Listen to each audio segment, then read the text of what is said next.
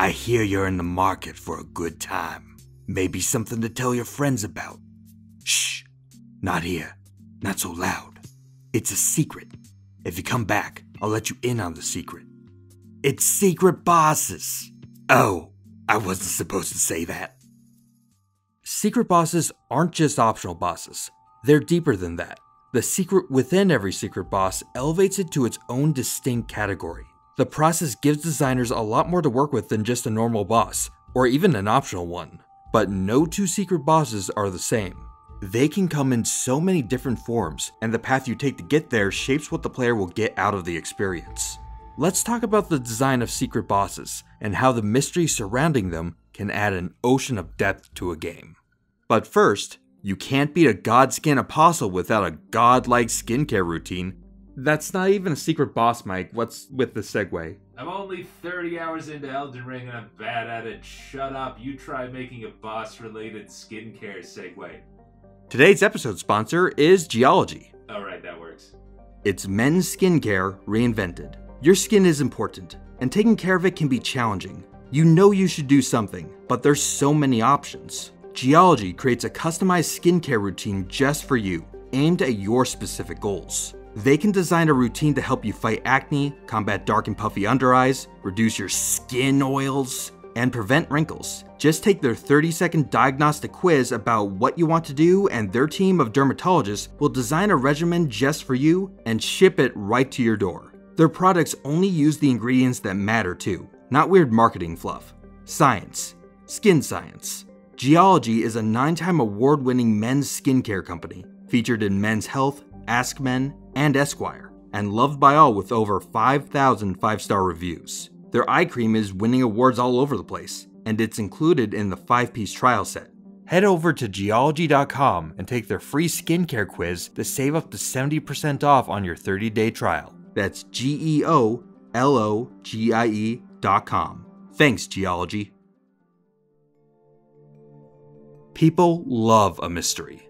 With one suggestion, one clue, one breadcrumb trail, a mystery creates a reason to care. Have you ever found a secret about a game you thought you knew everything about? Maybe your friends at school found a new combo, or there was some secret dev level someone discovered online. My favorite one was Missing No in Pokemon Blue. When I was a kid, I'd already be in the game. I thought there wasn't much else to do, but when I surfed on the coast of Cinnabar Island and found this, that was something new. It broke the level cap, broke items, broke the Hall of Fame, it broke Kanto itself, and it was right off the coast of Cinnabar Island this whole time, if you knew how to get it. Now, Missing No wasn't an intentional secret, it was just a glitch. A dramatic one tucked away in a corner, but one that could capture my imagination as a kid all the same. If Missing No was right there, who knows what else was lying just out of sight? Secret bosses can do the same thing, but on purpose.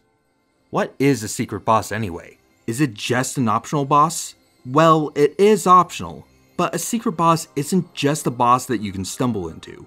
Secret bosses are what they are because of what you have to do to get to them. The extra effort you have to go through creates subtle effects. A secret boss can elevate a game beyond a checklist of tasks into something interconnected and living. The secret creates mystery and gives the impression of even more to come. Something hidden to discover, if you know where to look. An extra challenge waiting just around the corner if you prove yourself worthy. Best of all, a designer looking to create a secret boss has plenty of tools they can use to create exactly the right experience. Every secret boss is a combination of two parts, the secret and the boss. Wow, that sounds really dumb when I put it like that. We gotta jazz this up somehow. How about the road and the destination? There we go. First, the road. Secret bosses are only secret if you have to do something to find them. But that could be anything. Puzzles, dialogue, tasks, hidden actions. As long as you go out of your way to do it, your actions can pave the secret road. The different ingredients you use to pave it will make the road feel different. The road to a secret boss can be paved with puzzles. Figure out the puzzle, and your prize is a cool thing to punch. Or some hidden side of the story that's fun to listen to. Or both. Discovering that the puzzle even exists can be part of the fun too. In Cuphead, the delicious last course, you go through a special multi-step side quest in the overworld to unlock a secret boss fight. In the shop, there's a mysterious trinket called a broken relic that you can buy. It doesn't do anything, but as you talk to the NPCs, you'll start to get a sense that there's a puzzle in the graveyard that everyone's dialogue is trying to help you solve.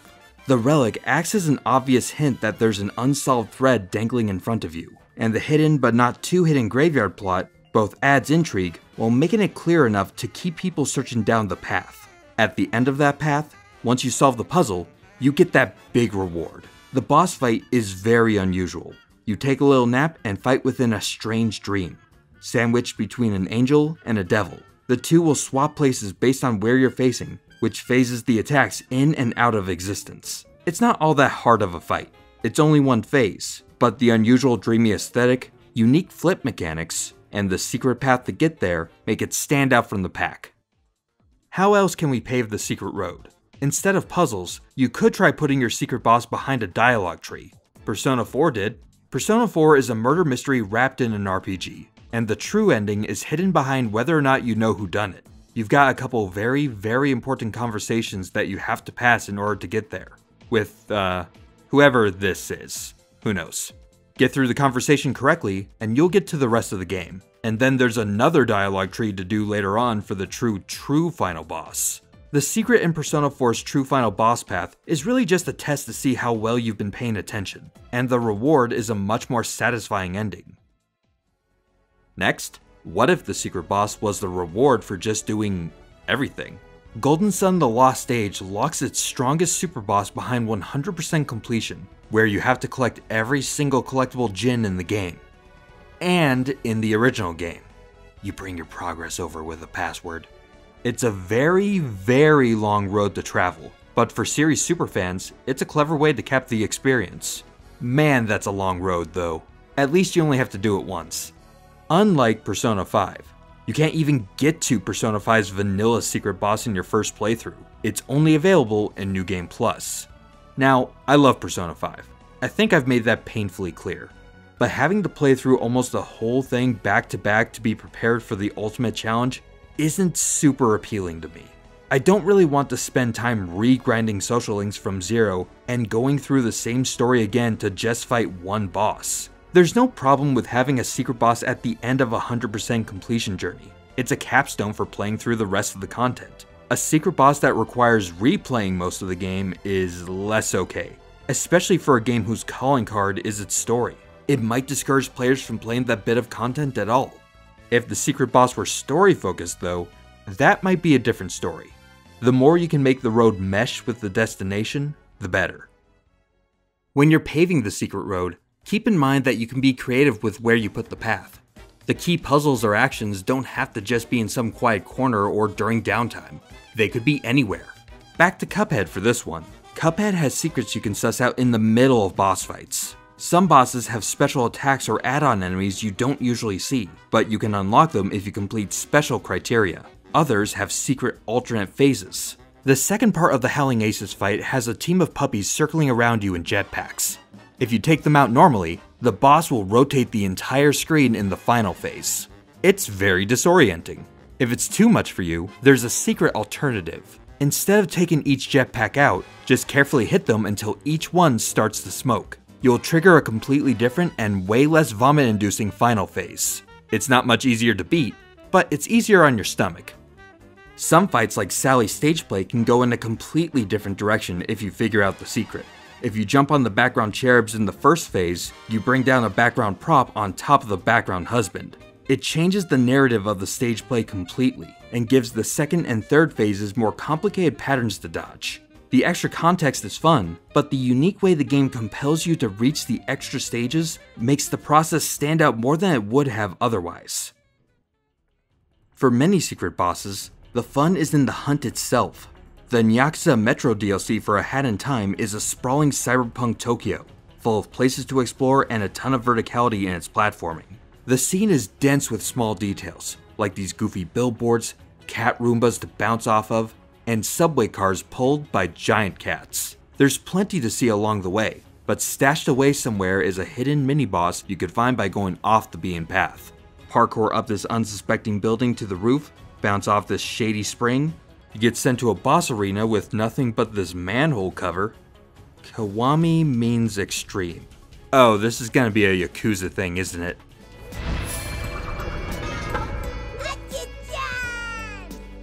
Yep, it's a Majima cat. The fight is pretty simple. The mini-boss is just a beefed up version of a normal enemy, but it's more involved than you would think. And the journey was the point anyway.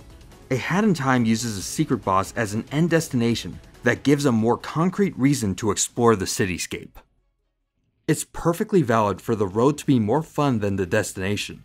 The mystery is often more fun than the answer, and that's okay. But that's not the only way to make a great secret boss. Sometimes the end is fun too. So you've done it. You've collected all the garbage, you talked to the guy and gave that weird answer 6 times in a row, you unlocked the developer commentary and did the thing they told you to do.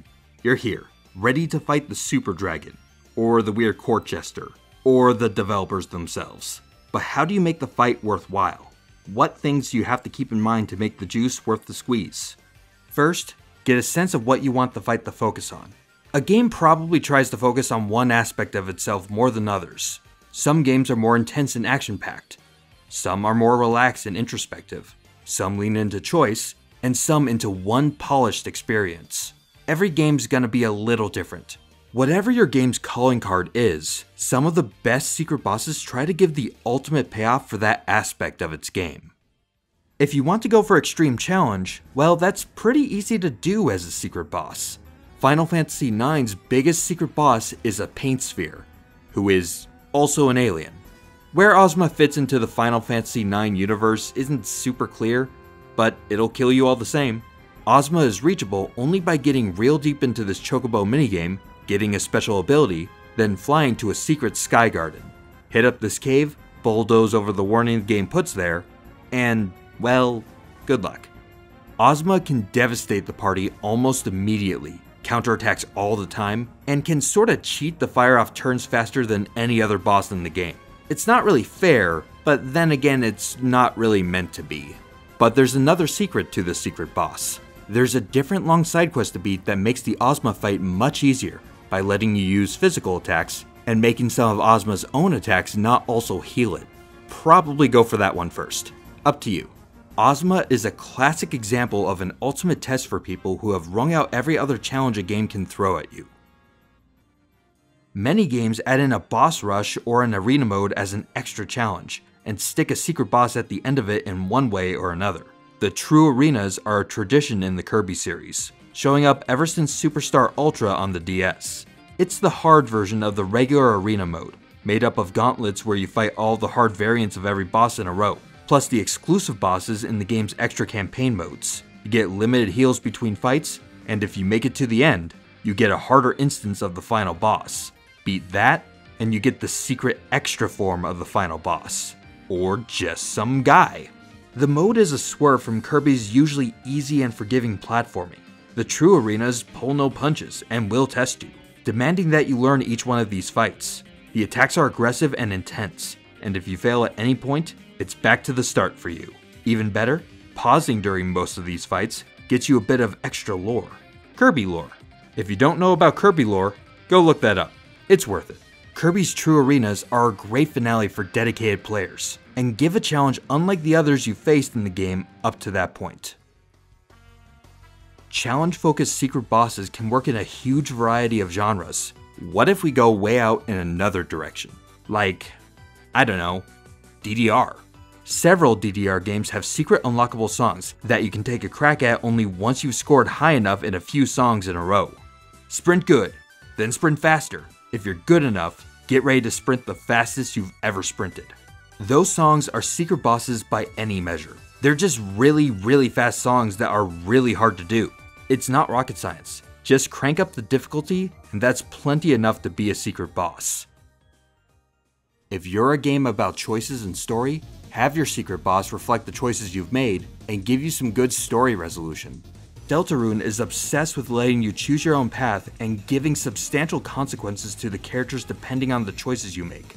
The true final secret boss of the game is Spamton Neo, reachable at the end of 2 paths, either by completing a bunch of tasks, or by completing a bunch of tasks in addition to completing a long, disturbing side quest and royally messing up the world and all the good vibes along the way. You've made your bed, now you get to lie in it.